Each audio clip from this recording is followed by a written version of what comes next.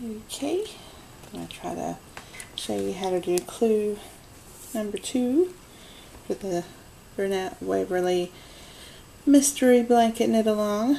I'm just going to cast on 7 stitches so that I can do it quickly for you and show you how those stitches work. Anyway, we can do a long tail cast on here. There's my first stitch, second, third, fourth, fifth, sixth, and 7th. Now I'm ready to do my first row, and the first row is just knit. So this will be easy. I'll just get this camera where I can knit in front of it.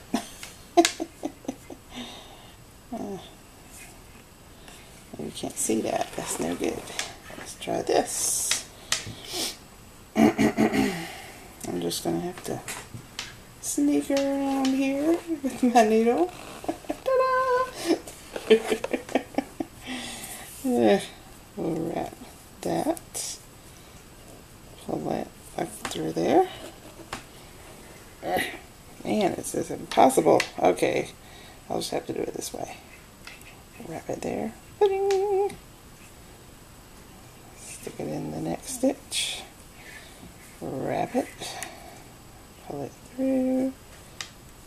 There's another knit. So these are just all knit stitches.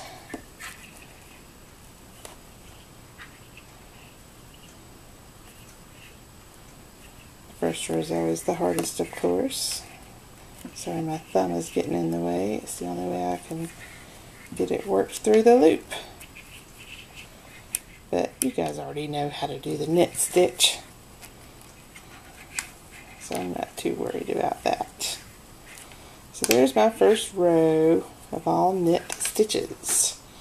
Now it's time for the next row. Now for this one, you start off with 1 knit stitch. Don't forget that 1 knit stitch, or you might have a hole. So do your 1 knit stitch. Ta-da! Now you can do a knit 1 below. So to do a knit 1 below in this stitch, you have your normals placed there where you would knit, but we're not going to do that. We're going to knit the row below. So just go underneath that little loopy thing here from the stitch before and go all the way through. Now when you go through, you see that loopy thing, right? And do you see how there's like a little hole down here underneath it? That's where you're going. You just go straight through that hole.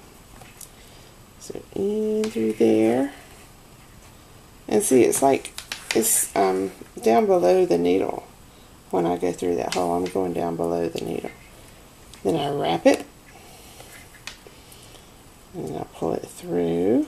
Now when I pull it through, I'm going to come up through that little spot where I just came up. Take everything off. That's your knit 1 below. Now we've got a purl, so bring the yarn forward and do your purl. Wrap. And you push the yarn forward and take it off. Now we're ready for knit 1 below. Take the yarn back. Go under that loop there. Wrap it. Pull it through. Ta-da!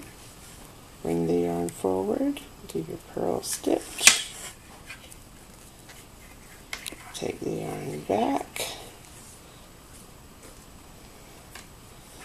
Do your knit 1 below.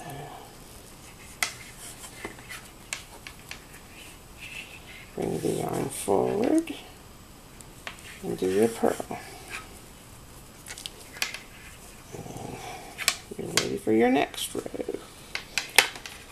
The next row is just knit.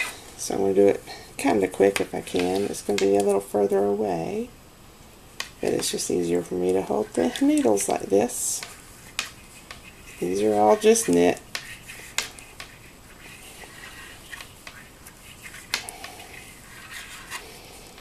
Okay,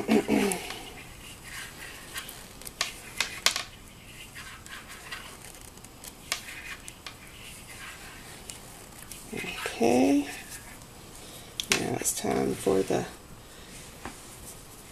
next row, row 2. Remember to start with just a plain old knit stitch. Then knit one below. Here's where you go under that loop again, all the way through the fabric. There we go. Bring the yarn forward, do a purl, take the yarn back, knit one below.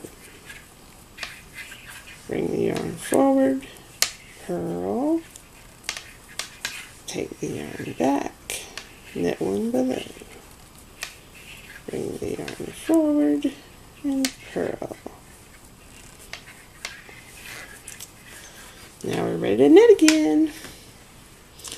And when you look on the knit side, you'll see that here's where you're starting to get those fat loopy stitches. This is the shaker rib side, the right side. And the wrong side is back here where you had to do the knit one below and the purls. So here we go back to the knit side. The knit side is the right side. Knit every stitch. And it's always good to count, just in case, just to make sure you haven't added any stitches. That was 3. Here goes 4, 5, 6, 7. Okay, time for that crazy row again with the knit one below. So we do a knit and a knit one below. Bring the yarn forward and do a purl. Take the yarn back, knit one below. Bring the yarn forward, purl. Here's the last knit one below I'm going to do. So I'm going to take my time with it. Can you see that little hole? That's where you're going through for your knit one below. You just go all the way through the whole fabric. You see that? Doop. Wrap it and bring it back through that hole. Take everything off. We end that row with a purl.